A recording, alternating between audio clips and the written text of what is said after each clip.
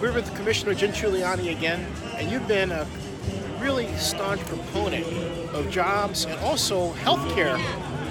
And you're running for governor. Yes, I am. I'm running for governor as well. I'm a public school teacher, and I'm all about people and community and building people to be empowered. And that's what this is going to be about. This is a game changer to make sure that we stay number one, but it also brings in construction jobs. It triggers by Fountain Blue being built. Yes. It helps SLS down the street and Resorts World across the street. So the north end of the strip is going. Jackie Robinson's All Net will be absolutely phenomenal. It's right in between these two. So you know what? There's some real synergy down here at the north end of the strip, and I'm really thrilled about this. How can people help you out in your race for governor?